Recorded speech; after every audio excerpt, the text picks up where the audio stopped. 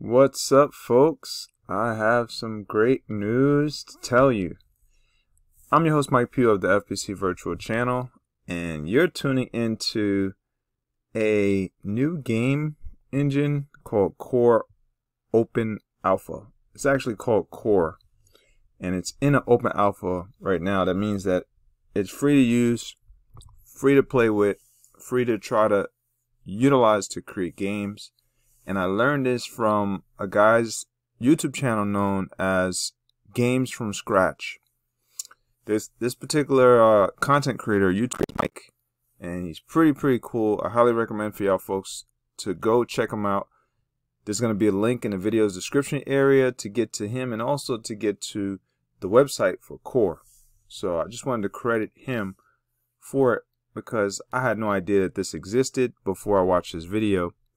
And let me go real quick to the Core website, and this is right here, coregames.com. So check out coregames.com if you want to start up your own game development. And you don't have to be a coder. You don't have to know how to create games based on coding and making the elements to the game. So basically how it works is game developers go in and create the differing parts of the game for you, and you pretty much, I believe, you go in and check out the game engine's elements that they have to offer, and then you can puzzle things together as you see fit. I think that's pretty dope that they have something like this. They also have another game engine like this known as BuildBox, but I didn't really like BuildBox too much, so I chose not to use it when I first tried it. I may try it again in the future just to see if they upgraded it to such a degree to make it work a little bit more user-friendly. But let's see how this one works. I think this is going to be pretty interesting. So before you join, you have to sign up, put your email, create a password, and a user name. And that's pretty much it. Right now, it looks like it's launching. So it's coming up on the screen, and I just have to put in my email and password and then get it launched. So this is pretty intense and intriguing what it's capable of doing. I believe it's running off of Unreal Engine, so that would probably also mean that your computer should be up to a certain standard. So I don't know the tech specs on it, so I'll try to get that for y'all folks so you can pretty much know what to expect in terms of your computing power. If you should have a certain GPU processing power for your graphics card and CPU processing power for your computer. So we'll see all that once it's all said and done. So let me just try to log in real quick, see what I could do just to start off, just a slight bit. I'm not really going to do too much with it today because I got to run and do some stuff outdoors and get myself moving today. So yeah, another great news is that I got a brand new computer. It's not a gaming computer, it's not a supercomputer yet, but it's something temporarily that's going to take the place of my old computer that actually crashed, and it crashed and burned. It's no longer good, and it's not usable because the hard drive crashed, and I actually dropped the hard drive on the floor by mistake, which was a good thing because now I had to get this computer, and this computer is much better. No more freezes, no more slowdowns. Now I can actually produce the content that I look to create. So here we go. This is the dashboard. You get to check out throughout the dashboard itself different games that are available. And it looks like I can navigate to the left, but I guess you got to click view all. Doesn't seem like there's a scroll bar to scroll it to the left because I'm using my mouse right here. You can scroll down, and I guess, like I said, click view all, and then you can see all that's available. This is the featured games here. Hit this little arrow. You got top games, and these are games by game creators, developers slash gamer type enthusiasts who wanted to create games, and it looks like they have a great deal of really cool looking games that people have come up with using this software. So I'm very thrilled that I'm going to be able to create my own game Finally, I never created a game. I actually tried a few times, but I'm not the coder type, so I don't really get into that level of it. I just look for like drag and drop tools that'll help you to create games, and this one looks like it's gonna be a sensational one because I can see some really good looking games based on the graphics that they show in these little thumbnails. I'm not really too sure, don't quote me on it because I haven't clicked on any, but I'll try them on my own and see what they're like. So we got I'm in the games itself. Let's go to create. So in order to create, you just click this create button, it seems, and it comes up with bringing you to a my projects option, and then most recent. I have none, obviously, because I just started. So let's click create, see what it does. Brings up new project, start project, view framework, and view project. So new empty project is what I want to start with. It says create a new game from an empty scene. Default sky, floor, spawn point, and player settings are included. So we click start, and it says third person, empty project. Create a new game from an empty scene, etc., etc.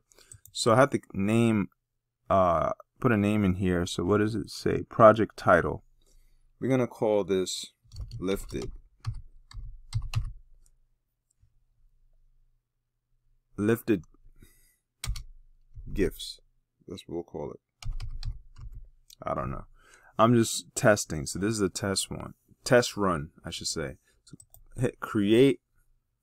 I have a very limited amount of time, but I just wanted to see what it starts out like. So here we go.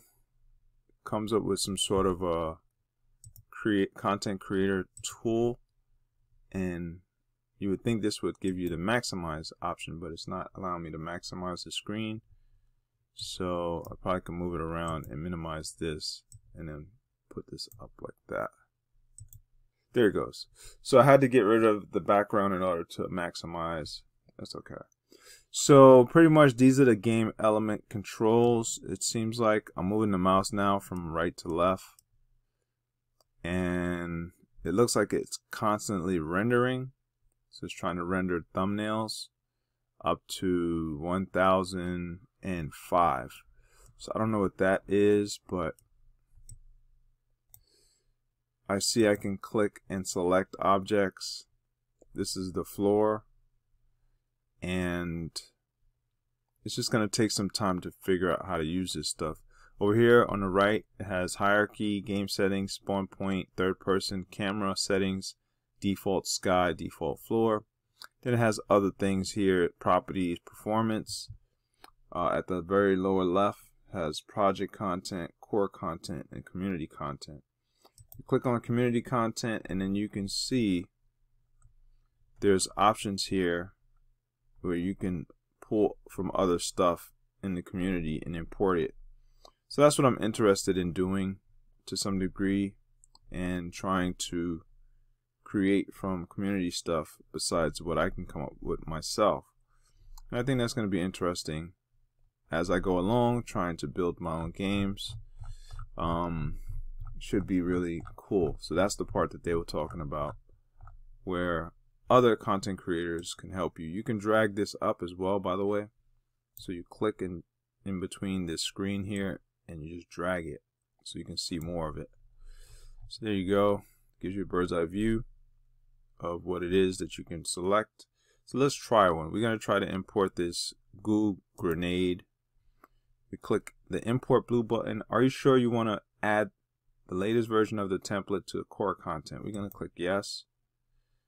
And alright, so it looks like you could probably drag this and drop it in. No. It says has assets not valid for drag and drop. Okay. Interesting. So what can I do with this? Let me click it. Right click. Left click. It doesn't do anything. Let me double click it. Okay, so now that I double clicked it, let's see if I could drag and drop. Okay, now I can drag and drop.